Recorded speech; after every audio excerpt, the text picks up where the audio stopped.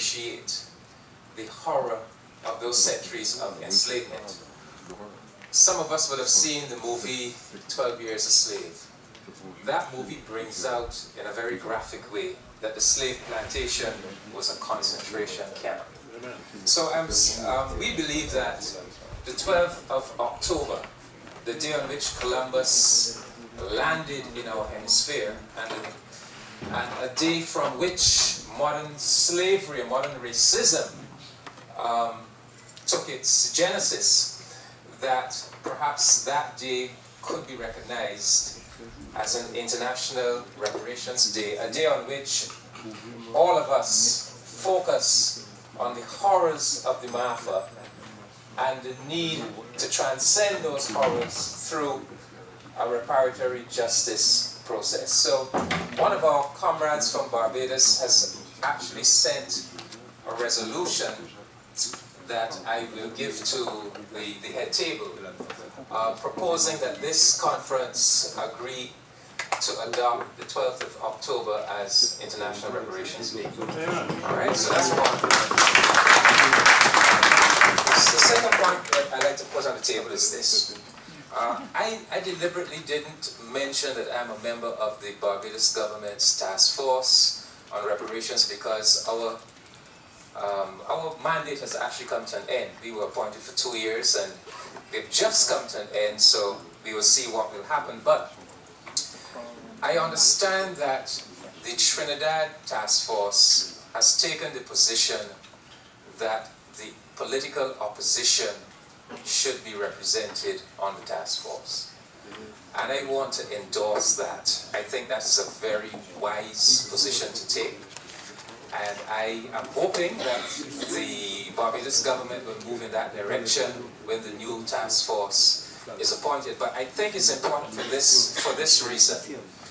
One of the things we need to do is to enact in our national parliaments resolutions confirming as a part of our national law that slavery was a crime against humanity and acknowledging the legal requirement to make reparation. It is important that this become part of the national law of all CARICOM nations, because one of the sources of international law is principles of law recognized by national states. So if we are going to be making a case for reparations, one of the building blocks of that case is national laws confirming the legal legitimacy of the case. And if that is going to happen, it means if you're going to have parliamentary debates. And you don't want the political opposition on the outside sniping.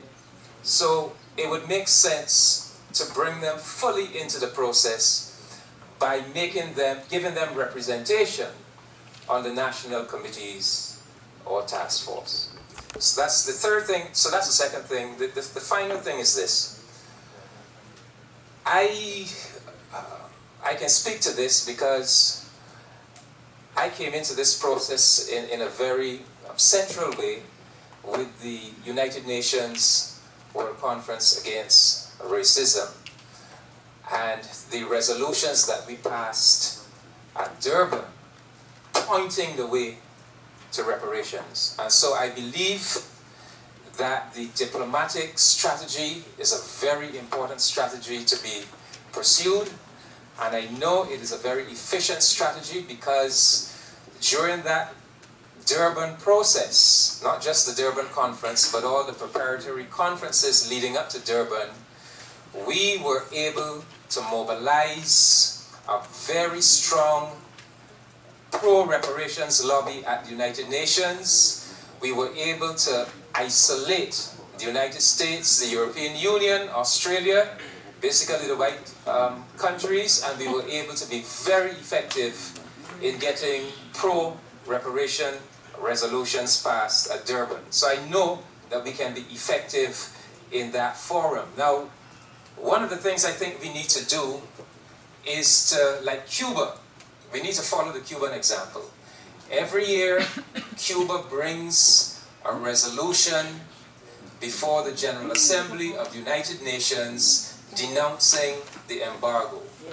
And Cuba has been very effective in using that annual resolution not only to accumulate allies. They've been so effective over the years that now 180-something countries routinely vote for the resolution, with 2 or 3 against, the United States and 1 or 2 others. We should do a similar thing with an annual reparations resolution in the General Assembly. And what Cuba also has done with that annual resolution is that progressively they have compiled the evidence of the damage done by the embargo. In other words, it is not a simple matter to compile the evidence at one go, but it can be done in a progressive process over a period of time. So I'm saying let us be encouraged by what we were able to do at Durban, and let us be encouraged by the Cuban example with the anti-embargo resolution, and let us carry on, that is, let us adopt a similar process at the General Assembly of the United Nations. I want to put those 3 things on the table. Very well.